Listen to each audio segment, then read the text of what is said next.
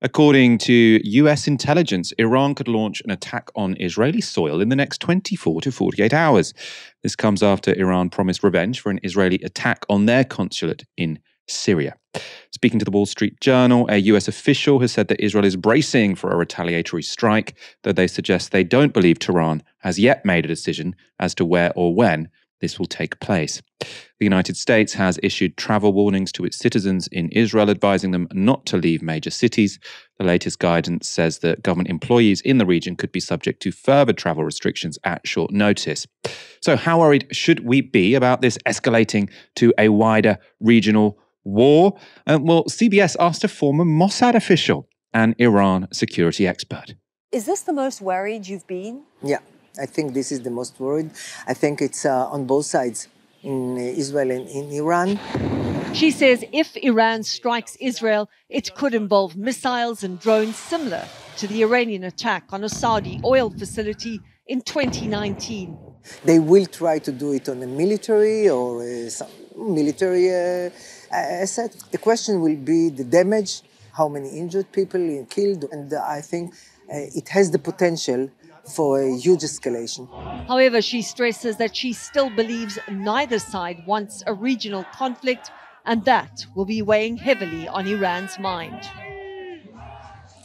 Shine told us that Iran's major dilemma is how to respond in such a way that the conflict does not escalate further. And likewise, Israel, she says, may choose to show restraint and avoid a direct conflict. Trust a former Mossad to talk about Israel showing restraint. The only reason why Iran feel like they have to respond to this is because the Israelis bombed their embassy in Syria, right? That's part of their territory. I don't back that Mossad, former Mossad agent sort of idea that neither side want escalation. I was talking to Trita Parsi earlier in the week, very, very smart guy. He said the Israelis want escalation. They want the US to come in and help them take out the Iranian regime. Aaron, Iran are in a very difficult situation here because they do need to, restore deterrence. Israel keeps sort of doing stuff which seems somewhat provocative. They bomb their embassy. If they don't respond in some way, then Israel will just keep going further. However, if they do respond, then that might give Israel the pretext to sort of blow this into the wider war that it seems like they want. What do you think is going to happen? What would you do if you were a leader of Iran? Grand Ayatollah Bastani. Hey, look, it works on paper, right? I mean, I'm half Iranian. Look, that neither side wants war. No, I don't think, you can say Israel doesn't want war. They just want to kill and bomb people with impunity, but they don't want war. But they want war, but it's just one way. They want to wage war and not get anything in return. 13 people were killed in that consulate building in Damascus. 13 people, which you've only heard in the last couple of days.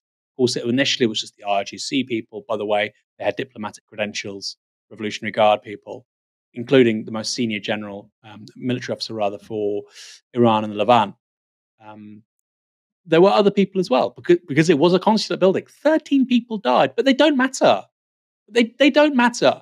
We are back to where we've been repeatedly since October, which is that Muslim life is less valuable. That's clearly, just look at how this is being reported. Arab and Iranian life is less important. It must be, because 13 people dying is just an afterthought. There was a BBC report earlier today, Michael.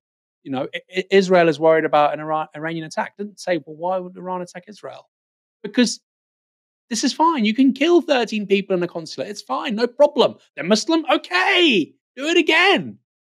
And, the people that are on the receiving end, well, they can't do anything. How dare they? Don't they believe in the rules-based international system? What's the rule? Israel can do what it likes and nobody else can retaliate? Really? That's the rules-based international system right now. Collective punishment against civilians, blowing up embassies. By the way, killing civilian scientists in Iran for many, many years. That's been happening for a very long time. Killing aid workers, British aid workers. All of these conventions and laws being broken repeatedly, but apparently we have a rules-based international system. It's Orwellian doublespeak. It doesn't mean anything. And this final sort of pièce de résistance in that regard is the idea that Israel's worried about being attacked by Iran. Israel's attacking Iran, like you say, an embassy or a consulate is sovereign territory. It's a very serious thing what Israel did. And I don't think Britain should be supporting a country which behaves like that. They should not be no political support, no military aid, no anything. You do not want to do that. It serves Russia, for instance, for those kinds of norms to collapse. It does not help Britain, small country which broadly speaking benefits from the international system that we have. We're on the Security Council, things like that. It does not help Britain to all of a sudden say, yeah, you know what? All these conventions and norms, screw them. It's not in our national interest. But again, nobody can say that. Nobody can say that. Why? Well, we covered that on the show a while back. Alan Duncan said it. You have Conservative Friends of Israel, 70% of Tory MPs, Labour Friends of Israel, 70 out of 200 Labour MPs. They will not criticise a country which is costing Britain significantly now with regards to political, geopolitical, and potentially military consequences. If there is a regional war, we're going to be involved. You know, for somebody watching this right now who's anti-migration, what do you think happens if there's a war between Israel and Iran was nuked? What do you think is going to happen? Millions of people are going to leave that country and come to Europe. What do you think is going to happen? It's crazy. And it's not on the radar of somebody like Farage or somebody on the right who talks about migration non-stop. What do you think will happen if you turn Iran into Syria, a country with a population of 90 million people? We have Syrians in this country for a similar-ish reason, right? Conflict. The mind truly boggles. And time after time, I've asked the question, I never get an answer. The way Israel behaves is not remotely in America's interest. It's not in our interest as Europeans. And yet our politicians side with them and give them carte blanche. When are they going to stop? What's the line going to be? And I can guarantee you, Michael, that's also a question that's asked among political circles in Tehran. They must be thinking, what on earth are the Europeans and the Americans doing backing this madness? I think you're right on Orwellian doublespeak. And let's end this segment with another example. Now, this is really, really ridiculous. The US is now seeking diplomatic interventions from other countries in this standoff. They've asked China and others, including Turkey and Saudi Arabia, to urge Iran to stand down. And the US State Department spokesperson Matthew Miller said that, quote, escalation is not in Iran's interest, it's not in the region's interest, and it's not in the world's interest. Now, what's gone on here, right? For 6 months, the United States has been going to the UN General Assembly, the UN Security Council, and every time a motion has been put forward to say, we need to call for a ceasefire here before this escalates, they say, do we have any vetoes? The United States, yeah, we're vetoing. Yeah, we're vetoing. They're giving all of the arms that are fueling this conflict, and they're backing this country that just bombed someone's consulate, which is something you are not supposed to do in international politics. Now, Iran, as we've said, you know, they're not angels, but they're in a very difficult position here, right? They are the ones being provoked in this particular standoff.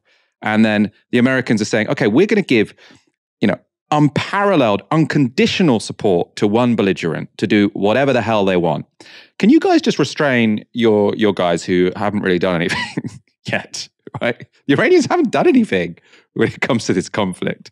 They're saying China has to sort of hold back the Iranians while the US gets to say to its ally, you do whatever the hell you want. We're going to give you absolute cover on the Security Council, and we're going to give you all of the arms you want and all of the arms you need.